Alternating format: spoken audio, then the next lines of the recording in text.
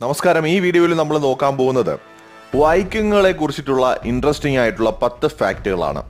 ഒന്നാമത്തെ ഫാക്ട്, ഞങ്ങൾക്ക് നേതാക്കന്മാരില്ല, ഞങ്ങളെല്ലാം സമന്മാരാണ്. സമത്വത്തെക്കുറിച്ചുള്ള ഈ സുന്ദരമായ വാക്യം ഏതെങ്കിലും തത്വചിന്തകന്റെയോ എഴുത്തുകാരന്റെയോ സംഭാവനയല്ല.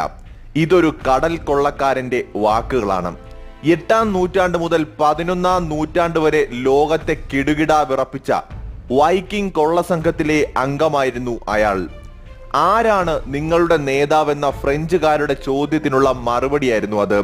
ക്രൂരന്മാരായ കൊള്ളക്കാരായി ചരിത്രത്തിൽ നങ്കൂരമിട്ട് കിടക്കുന്ന വൈക്കിങ്ങുകൾ ലോകത്തിന് നൽകിയ ഏറ്റവും വലിയ സംഭാവന എന്തെന്ന് ചോദിച്ചാൽ ഈ സമഭാവനയാണത്. രണ്ടാമത്തെ ഫാക്ട്, വൈക്കിങ്ങുകൾ സാധാരണ കൊള്ളക്കാരൊന്നുമായിരുന്നില്ല. നമുക്കൊക്കെ ചിന്തിക്കാൻ കഴിയാവുന്നതിലും അപ്പുറമായിരുന്നു അവർ. ഒരു കൊടുങ്കാറ്റ് പോലെയായിരുന്നു വൈക്കിങ്ങുകളുടെ വരവ്.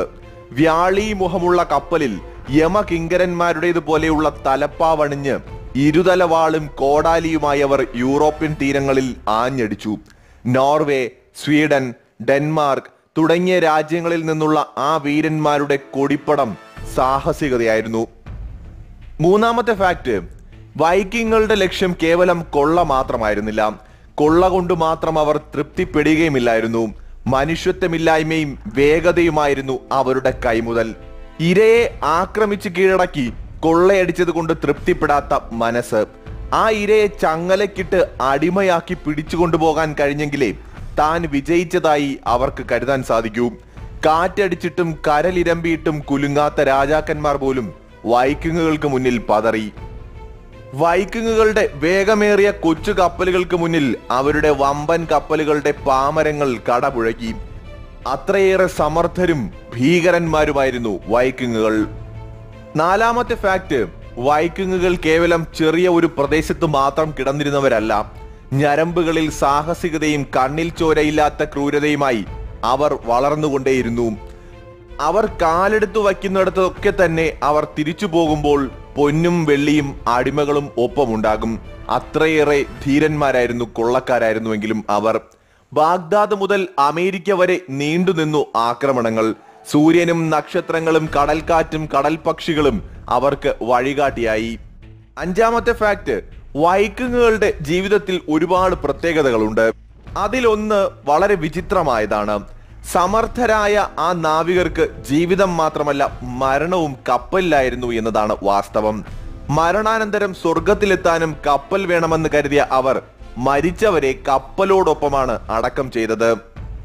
ആറാമത്തെ ഫാക്ട്, ജനാധിപത്യത്തിന്റെ ചരിത്രത്തിലും ഈ കൊള്ളക്കാരുടെ ഗോത്രം സ്ഥാനം പിടിച്ചിട്ടുണ്ട്. പ്രാചീന ഗ്രീസ് കഴിഞ്ഞാൽ ജനാധിപത്യ ഭരണം ഏറ്റവും കൂടുതൽ കാലം നിലനിന്നത് വൈക്കിങ്ങുകൾ അടക്കി ഭരിച്ചിരുന്ന ഐസ്ലാൻഡിലായിരുന്നു. ഏഴാമത്തെ ഫാക്ട്, നമ്മുടെ ഈ ആധുനിക കാലത്ത് വൈക്കിങ്ങുകളുടെ സ്മരണയുണർത്തുന്ന ഒന്നുണ്ട്, ബ്ലൂടൂത്ത് ടെക്നോളജി. പരസ്പര ബന്ധമില്ലാതെ പലയിടത്തായി ചിതറിക്കിടന്ന വൈക്കിംഗ് സമൂഹങ്ങളെ കൂട്ടിയിണക്കിയ ഹെറാൾഡ് ബ്ലൂടൂത്ത് എന്ന വൈക്കിംഗ് രാജാവിന്റെ പേരിൽ നിന്നാണ് ബ്ലൂടൂത്ത് എന്ന വാക്കിന്റെ പിറവി. അന്ന് ബ്ലൂടൂത്ത് രാജാവ് സാധിച്ച അത്ഭുതമാണ് ഇന്ന് അതേ പേരുള്ള ടെക്നോളജിയും സത്യത്തിൽ സൃഷ്ടിക്കുന്നത്. അതുകൊണ്ട് തന്നെ ആവണം ആ രാജാവിന്റെ പേര് തന്നെ ആ ടെക്നോളജിക്ക് നൽകിയത്. എട്ടാമത്തെ ഫാക്ട്, വൈക്കിങ്ങുകളെ വെല്ലാൻ കഴിവുള്ള നാവികർ ലോകത്തെങ്ങും ഉണ്ടായിട്ടില്ല. കൊടുങ്കാറ്റും വമ്പൻ തിരമാലകളും അവർക്കൊരു പ്രശ്നമേ ആയിരുന്നില്ല.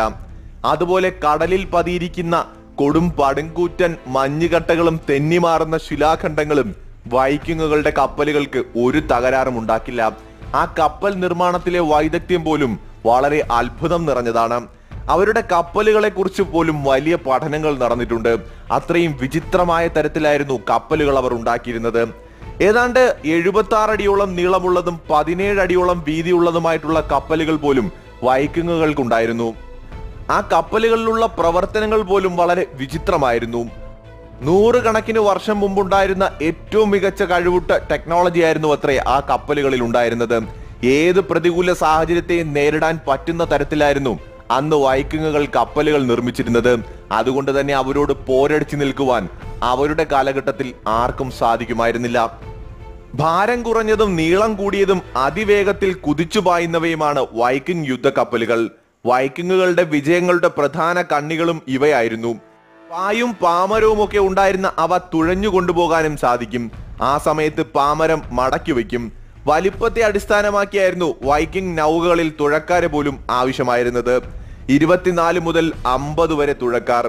ദീർഘയാത്രകളിൽ തുഴക്കാർ മാറി മാറി തുഴയും.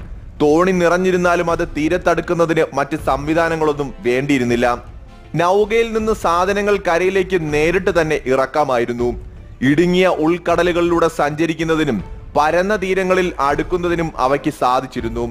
യോദ്ധാക്കളെ മാത്രമല്ല അവരുടെ കുതിരകളെയും നൗകകളിൽ കൊണ്ടുപോയിരുന്നു. തീരത്തിനടുത്ത് വെള്ളത്തിലേക്ക് ഇറങ്ങുന്ന അവ ജലത്തിലൂടെ തീരത്തേക്ക് കുതിച്ചുപായും. ഇങ്ങനെ ഒരു സംഘം യോദ്ധാക്കൾ കുതിരപ്പുറത്ത് ആയുധങ്ങളുമായി തീരത്തേക്ക് കുതിച്ചു വരുന്നത് കാണുമ്പോൾ അവിടെയുള്ളവർ ശരിക്കും ഭയന്നു പോകുമായിരുന്നു. അത്രയേറെ വിചിത്രമായിരുന്നു ഇവരുടെ രീതികൾ.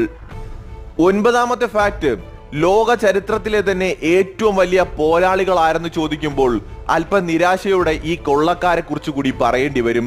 കാരണം ചരിത്രത്തിലെ തന്നെ ഏറ്റവും കരുത്തുറ്റ പോരാളികളുടെ ലിസ്റ്റ് എടുത്ത് പരിശോധിക്കുമ്പോൾ അതിൽ വൈക്കിംഗ് പോരാളികളുമുണ്ട്.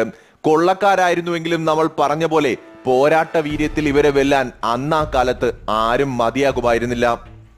എന്തും നേരിടാനുള്ള ധൈര്യം, അസാമാന്യ കരുത്ത്, ഇതൊക്കെയായിരുന്നു വൈക്കിംഗ് പോരാളികളുടെ മുഖമുദ്ര.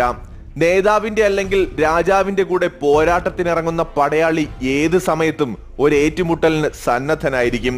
ചരിത്രത്തിൽ അവർക്ക് സ്ഥാനം നേടിക്കൊടുത്തതും ഈ അസാമാന്യ ധീരത തന്നെയാണ്. കന്നുകാലികൾ ചാകും, ബന്ധുക്കൾ മരിക്കും, ഓരോ മനുഷ്യനും മരണമുണ്ട്.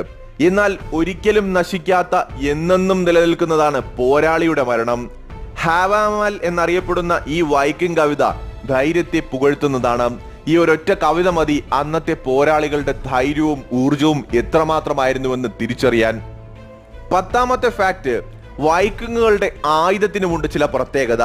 മൂർച്ചയേറിയ കോടാലിയായിരുന്നു വൈക്കിങ്ങുകളുടെ പ്രധാന ആയുധം. കൂടാതെ വാളും നീണ്ട കുന്തവും ഒക്കെ അവർ ഉപയോഗിച്ചിരുന്നു. കോടാലിയും വാളും കൂടാതെ പോരാട്ടത്തിനും വേട്ടയ്ക്കും അവർ അമ്പും വില്ലും കൊണ്ടു നടന്നിരുന്നു. യു എന്ന മരം കൊണ്ടാണ് വില്ലുണ്ടാക്കിയിരുന്നത്. അമ്പുകൾക്ക് ഇരുമ്പിൽ തീർത്ത മുനയും പുറകിൽ തൂവലും ഉറപ്പിച്ചിരുന്നു. വൈക്കിങ്ങുകൾ തലയിൽ പലതരത്തിലുള്ള ഹെൽമറ്റുകളും തൊപ്പികളും ധരിച്ചിരുന്നു. കഴുത്തും കണ്ണുകളും രക്ഷിക്കാനുള്ള പ്രത്യേക സംവിധാനം അവരുടെ ഹെൽമറ്റുകളിൽ ഉണ്ടായിരുന്നു. ഇരുമ്പ് പ്ലേറ്റുകൾ കൂട്ടിവെച്ചാണ് ഹെൽമറ്റ് ഉണ്ടാക്കിയിരുന്നത്. മൃഗങ്ങളുടേത് പോലുള്ള കൊമ്പുകൾ ഘടിപ്പിച്ച വിചിത്ര ഹെൽമറ്റുകളും അവർ നിർമ്മിച്ചിരുന്നു. വലിയ പരിചകളും വൈക്കിങ്ങുകൾക്ക് ഉണ്ടായിരുന്നു. മരത്തിൽ തീർത്ത വട്ടത്തിലുള്ള പരിചയുടെ നടുവിലെ മൊട്ട് ഇരുമ്പ് കൊണ്ടാണ് അവർ ഉണ്ടാക്കിയിരുന്നത്.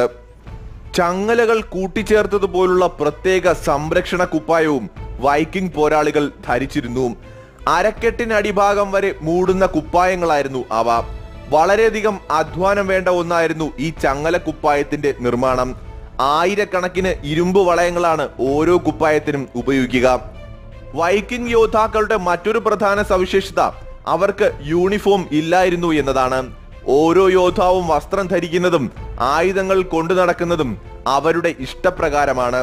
നേതാക്കന്മാർ ഇരുമ്പ് ഹെൽമറ്റുകൾ ധരിക്കുമ്പോൾ സാധാരണ ഭടന്മാർ അധികം സംരക്ഷണം നൽകാത്ത തുകൽ തൊപ്പികളാണ് വച്ചിരുന്നത്.